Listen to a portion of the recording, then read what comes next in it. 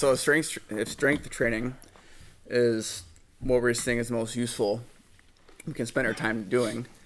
How would someone like myself, a 30-year-old intermediate lifter, increase his longevity, and he has no interest in competitive lifting? He just wants to be a strong, capable human being. Right. Well, the way 30-year-olds die is not from heart disease or cancer. The way 30-year-olds die is in accidents. I guess my longevity of lifting. Your longevity in a barbell sport. Of just my hobby of weightlifting for myself, and also longevity. If you have any cool advice. Well, all right. Well, that's two different questions. Okay. You said longevity, which generally means lifespan. Right. Okay. Now, if what kills 30-year-olds is not chronic disease, it's not heart attacks, typically, it's not cancer, it's not, I mean, they happen statistically, but they're not, that's not what usually kills 30-year-olds. What usually kills 30-year-olds? Automobiles. So quit driving. I don't never own a car in my life. Well, there you are. You don't go anywhere. You don't do anything. It sounds to me like you're going to get to be about 110, but why in the hell would you want to do that? I'd rather be dead. So that's actually I don't know, I have this, I talk a lot with Tony about this. I always have this idea that I want to live long and just kind of the middle way, kind of live to be 100 and not, just kind of be where other people tend to want to go big, get as, big and strong as possible. Do you see is there ever any... You're a boring motherfucker. I like to do the same thing anyway. You don't like to grab life by the tits. I think everyone has their own... Yeah. I do like to grab life by the tits. I guess that looks different for everybody. I don't know. I've never had that approach. Well, do you think performance? Do you think going for ultimate performance at all ever opposes ultimate performance? Your middle way is incompatible. That's what I'm saying. Well, those are incompatible concepts. Okay. Incompatible concepts. So, me trying to get strong, putting weight on the bar. I got an idea. Get your testosterone level checked. Maybe something's wrong with it.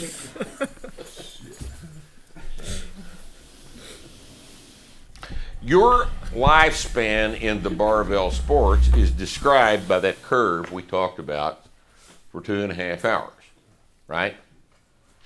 Now, that's just the natural history of human adaptation is described by that curve. You're at some point along the upward slope of that curve. What typically happens to truncate that effect is an injury of some sort. So you're going along, you're productively training, and something happens. Either you get hurt in the gym or you get run over on the street by a car. Then you have surgery, you rehab some surgery, and now you start the process over again. And something else happens to you. Okay? Most people are not Walter Payton. They can't play in the NFL for 12 or 13 years and never fail to start a game because of an injury. Most people get hurt when they play at a high level.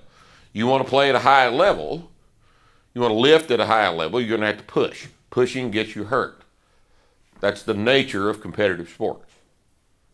Okay? Now, if you just want to fuck around in the gym from now on, then don't ever try for PRs.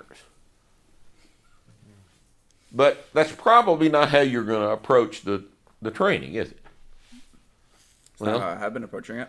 Well, then you have to understand that there's a price to be paid for excellence in everything. You have to take some risks. And what that means is that you're going to risk injury. At some point, you're going to get hurt. You're going to have to learn how to deal with it. But what just what do you want to do? Is that what you're talking about? Is just never getting hurt? Or? Yeah, he wants to not necessarily not ever get hurt. Try to minimize how to get as strong as possible while minimizing the risk of injury. That was the question in the car right after. There's not you're going to get hurt. It's part of the deal. You're going to get hurt. If you push, you're going to get hurt. been everybody's experience that pushed. They eventually got hurt. But what most people find is that the ride is worth the risk. You know, when you take 600 out of the rack that day, you're going to do 600 and squat it. Right? You done that yet? And it feels good, you do another rep with it. And then you put it back in the rack. You'll have that from now on. But you won't have it if you don't go through the process of getting strong enough to do it. Right? Do you see Karwoski's 1,000-pound squat double? Is that a the fat video? bald guy? The what? Is that a big bald guy? Shaking? No. Which one was the car? Which one was that? YouTube. No, we didn't show it this week. Okay. We didn't show it. That's my question. We didn't show it. Look it up on YouTube. Right? Whatever happens to Karwoski from now on, he's still got that. He'll always have that. He'll tell you it was worth it. Most people won't understand that, but maybe you will when you see that. Right? And then things will become more clear. Okay? If you have a client that's in a weight restriction sport, such as boxing or MMA, who Right. can't gain weight, will their strength increases be slower? And if it, Their strength increases will stop. yeah, it will stop. And then what kind of program should you do for them at that point? You should still do the keep program that encourages them to go up a weight class. doing- Yeah. So the weight always transfers over to I'm the strength. wrong guy, man, Oh, to talk about this, you know, stay 154 shit. Yeah. I just, you know. so the weight always counter with the strength. Like you have to be a big dude to be. Well, doing at big some weights. point, what is the physiological process of getting strong require? Getting bigger muscles. Increase in muscle mass cross-sectional area, right? Which weighs something. You know, you can't get to zero body fat, right? Yeah. If you're going to continue to get strong, something's got to grow. Muscle has to grow. Muscle weighs something. So You would know, you not so- take a client who doesn't want to gain weight but wants to get stronger? Would you say no, or what would you do? I would. They won't stick around long. You know, people that don't want to get big and strong, I just don't deal with that kind of shit. That's not my business. That's not my demographic. The worst advice I ever got as a lifter was stay at 220. I'm 5'8". You know, good lifters at 5'8" are 242, 275. You know, that's the worst advice I ever had was stay at 220. I really, I'm the wrong guy to talk about that staying light shit. Especially if you're dealing with kids. If you're dealing with junior athletes, and their coaches are always telling, yeah, I know you're weighing 148 right now and you're 16 and shit, but we need somebody at 123, and you're it. His parents go along with that. That's bullshit. That coaches have no business telling kids that are trying to grow to lose weight. That costs them down the road. But a lot of those coaches just don't give a shit. Hey, their particular team needs this kid. We need somebody at 123. So you're going to go down to 123. And that's just wrong. That's just wrong. That's not good advice. Would you agree that was good advice? No, that's not good. It's not good advice at all, is it? Here's a kid trying his best to grow, and you're going to malnourish this kid because you need somebody at 123. Yeah, that's bullshit. That's bullshit. You know, and their parents, that's a parenting problem. That's a parenting problem. If you know how coaches are, and you let your kid be subjected to that kind of abuse, well, that's a parenting problem. So I think, as a general rule, most guys try to fight too light. And I've had this conversation hundreds of times.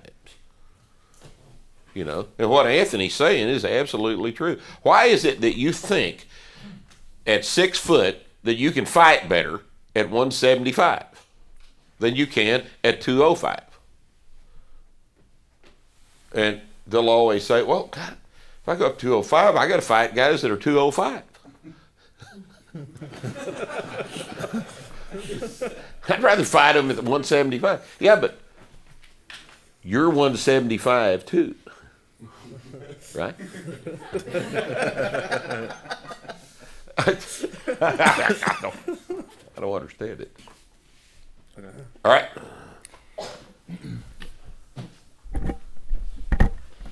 Have you had any experience applying the program to any individuals with PTSD?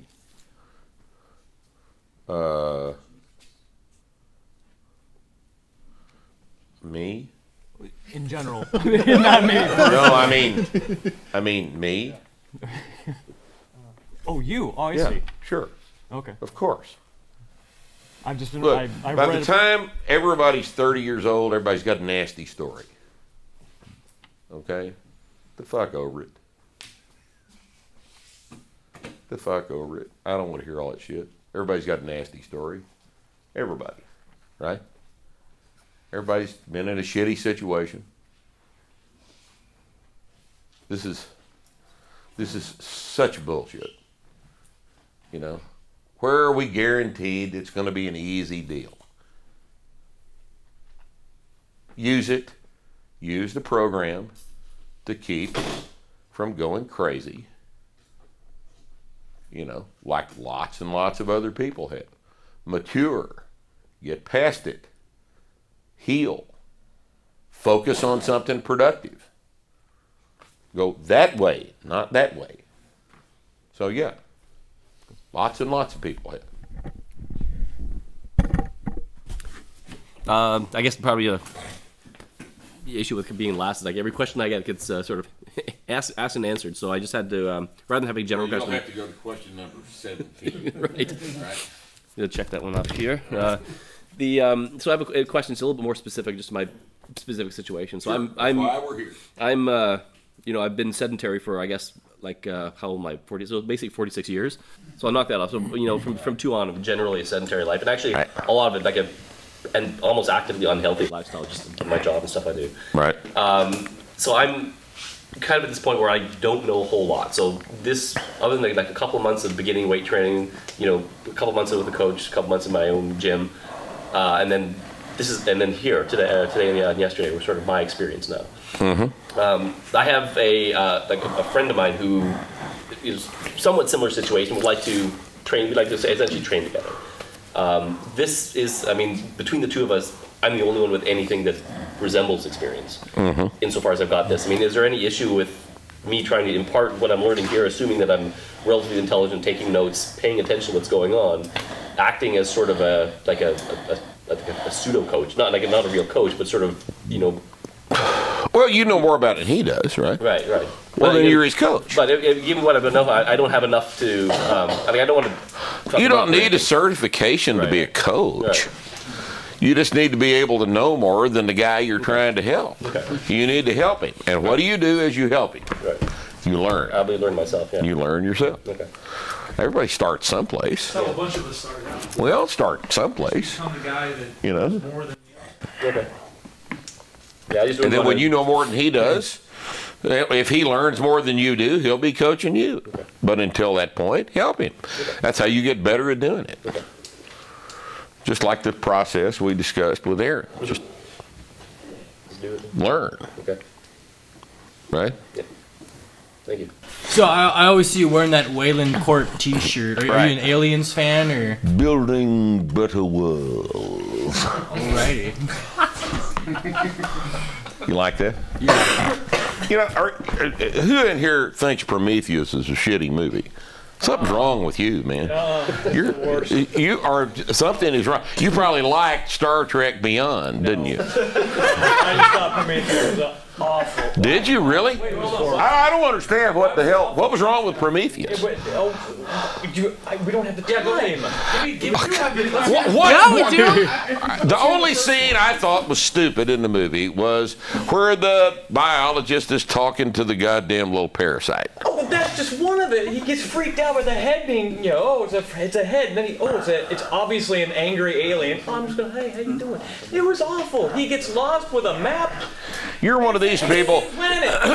You're one of these people that just can't be entertained, aren't you? That's why I like the original. Yeah, Rip, he's the plot hole guy. Too many plot holes. Too many plot Plot holes. hole hell. It's $1 trillion mission, and we just hire people. We don't tell them what we're going to do. Too many plot holes. We're just going to land on the planet. We don't look around. We just open our helmets. I think it's fine. It should be fine. Really? There's no argument. You can't. There's no The plot holes. Plot hole guy. All right. So what movie? All right. Hold on. If we got here's my belief. If we got the 4-hour-long Ridley Scott version of that movie, all your plot holes would be. I believe that's I'm true. with you on that. I believe that's true because every filmed. Ridley Scott reissue that's the full-length deal, it's about twice as good as the theatrical release, right? Did you? You see Kingdom of Heaven? Did you see the long version of Kingdom of Heaven?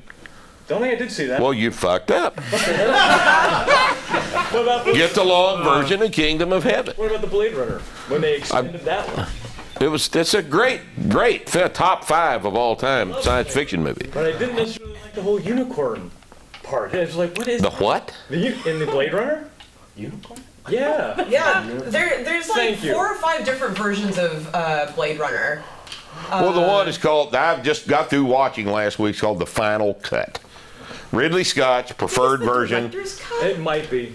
without the narration. Without the narration, but then they added this whole subplot of the unicorn. He has dreams, and it's a unicorn running through the forest. And it ties into when he leaves the origami unicorn behind. Right. It ties into that, and it never went ananywhere. It never made any sense. Well, that's because so I promptly forgot it, and I enjoyed the movie anyway. I loved it too. I loved the movie. Top 3. So but you didn't like Prometheus. No. So did you like Alien? Loved it. Did you like Aliens? Yes. Did you like the third one? What would they call the third? Not really. It was all right. I thought it was pretty good. It was okay. The runner to like Firefly almost. It was done by Joss Whedon. Which one was done? The third one? The third one. I don't remember that. I have to look that up again. Yeah, I thought that was a pretty damn good movie. They kind of resembled the whole, Firefly ensemble. So he said that was his kind of test subject for the whole Firefly. Well, so did you like Winter Soldier? Yeah. But you didn't like Prometheus. Nope. Man. Loved Winter Soldier. So, what about this? What about Star Trek Beyond? I haven't even seen it. Well, I watched 2/3 of it and took it out of the machine. I said, I can't. Fuck, I hadn't got unlimited time here. Time is precious. I can't sit here and have my goddamn intelligence insulted one more time. God, that's awful. That was so much awful. Abrams, really. It just has a certain J.J. Abrams needs to be euthanized. God. He did not direct Beyond. Yeah, he didn't direct that. No, he directed the first one, It was the best. which is worse than maybe Beyond. The second, I thought the second one, what was that called? Into Darkness. I thought that was pretty good. But the first one was awful. Yeah. And this third one was unwatchable. It's just unwatchable. If you hadn't seen it, don't just. I'll do myself a favor and not. I've heard that X-Men Apocalypse is allegedly unwatchable too. It's terrible. I had to tap out on it on the plane. Yeah, that's what I've heard. Everybody posted on the movie threads. It's unwatchable. How many times have you seen Prometheus? Just once? Just once. You gotta watch it. No. Oh, come on, man. Watch it again. I'll do it for you. The new one. I'll do it. Watch it again. As soon as Just suspend your disbelief and just watch the damn thing If he again. comes out with the director's cut, which is 4 hours long, I'll watch that one. That may be happening here pretty quick. I'll bet he's going to get this, the one after Prometheus, out and then release the director's cut to Prometheus. I like But Kingdom of Heaven, that was Ridley Scott? director's cut. Yeah, that was Ridley Scott. I liked that one. No, that was the brother. That was. It was Tony Scott. Oh, is that Tony Scott? It looks like a music video with a cut every 2 seconds. A little bit. Yeah, that's awful. That kind of shit as a substitute for a script. The second Bond movie. The second what? The second Bond movie was that way. Quantum of Solace. Quantum of Solace. Jesus Christ, you just got to fast forward through the chase. See, because it's unwatchable if you try to watch that. It's just unwatchable. The movie itself is okay, but that kind of direction is just, cinematography is horrible. I can't stand it. That's what substitutes now for the script, I guess. Like the old.